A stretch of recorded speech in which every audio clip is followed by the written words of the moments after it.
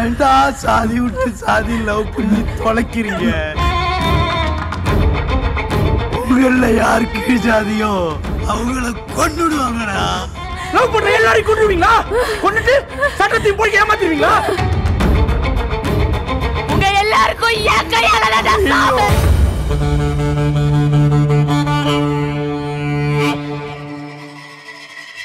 இப்போ இந்த முந்திரிக்காடு படம் பத்தி யார் யார் நடிச்சிருக்காங்க, அந்த அனுபவங்கள் எதாவது சொல்லணும். முந்திரிக்காடு படத்தினுடைய கதை வந்து பிரபல எழுத்தாளர் இமயம் ஐயா அவர்களுடைய பெத்தவன் அப்படிங்கிற ஒரு நெடுங்கதை. இந்த இந்த நெடுங்கதையே நான் வந்து படமாக எடுக்கணும் அப்படின்னு முடிவு பண்ண உடனேயே விருத்தாச்சலத்துக்கு போய் மதிப்புக்குரிய அண்ணன் இமயம் அவர்களை வந்து சந்தித்து அவர்கிட்ட வந்து நான் இந்த கதையை வந்து படமாக பண்ணுறேன் அப்படின்னு நான் சொல்லி ஒப்புதல் வாங்கி தான் இந்த படத்தை வந்து நான் இப்போ எடுத்துகிட்டு இருக்கேன். படத்தினுடைய கதாநாயகனா புகழ் அப்படின்னு தம்பி வந்து நடிக்கிறான். அவன் வந்து நம்ம இந்திய கம்யூனிஸ்ட் கட்சியினுடைய தேசிய பொறுப்பில் இருக்கக்கூடிய ஐயா மகேந்திரன் அவர்களுடைய மகன். அவர் வந்து பல நம்ம முருகபூபதியினுடைய குழுவிலாம் வந்து இயங்கின ஒரு நாடக ஆளுமை உள்ள ஒரு தம்பி.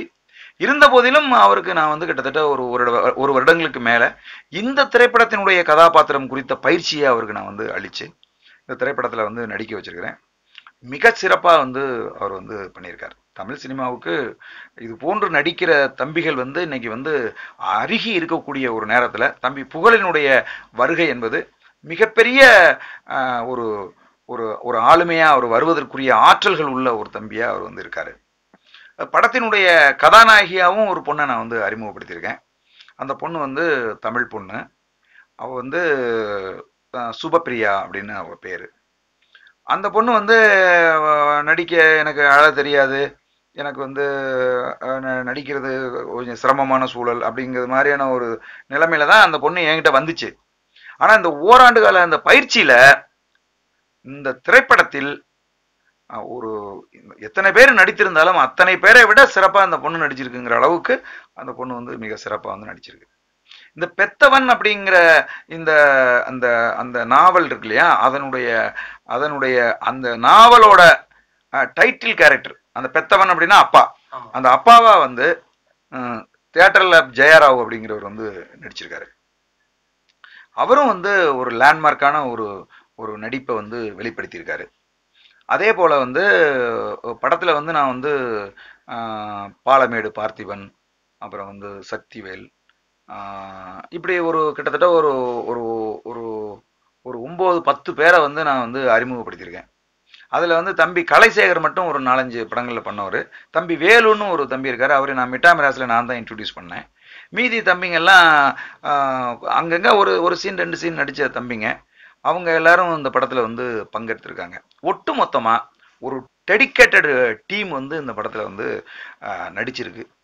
படத்தில் பங்கு பெற்றிருக்கக்கூடிய அத்தனை பேருமே மிகச்சிறந்த நடிப்பை வந்து வெளிப்படுத்தியிருக்காங்க. அதாவது ஜெயலட்சுமின்னு ஒரு அம்மா காக்காச்சின்னு ஒரு கேரக்டர் பண்ணியிருக்காங்க. அதெல்லாம் ரொம்ப மிராக்கிளா வந்து அவங்க எல்லாம் பண்ணியிருக்காங்க. இந்த புதினத்தை வந்து தமிழகம் எங்கும் வந்து நாடகமா ஆக்கிக்கிட்டு தொடர்ந்து செயல்பட்டு வரவர் புதுவை பல்கலைக்கழகத்துடைய பேராசிரியர் ராஜு ஐயா அவர்கள்.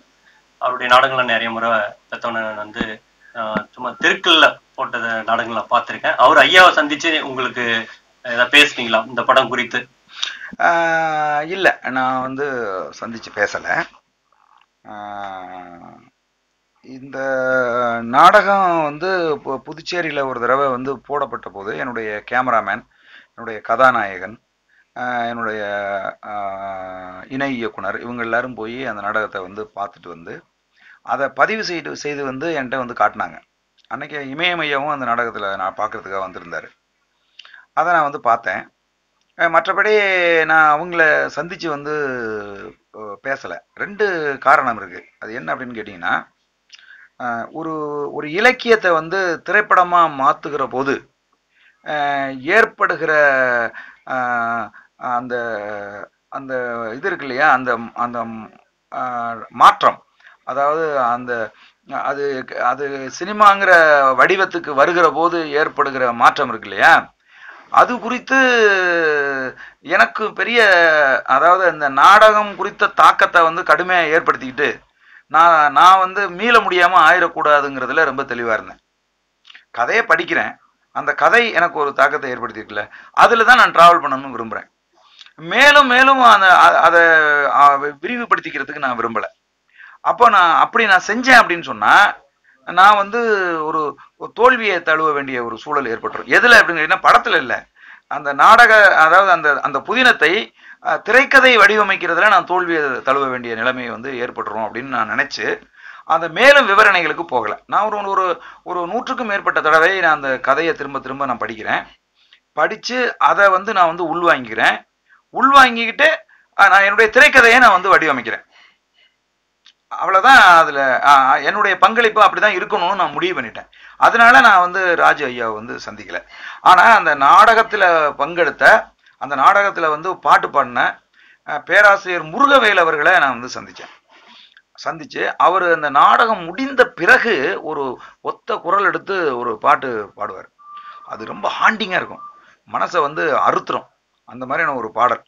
அந்த பாடலை நான் பாண்டிச்சேரிக்கு போய் பேராசிரியர் முருகவேல் அவர்களை சந்தித்து என்னுடைய இசையமைப்பாளரையும் அழைச்சிட்டு போய் அவரை பாட சொல்லி பதிவு செய்து கொண்டு வந்து அந்த பாடலை நான் வந்து இந்த படத்தில் அந்த டியூனை நான் வந்து பயன்படுத்தியிருக்கேன்.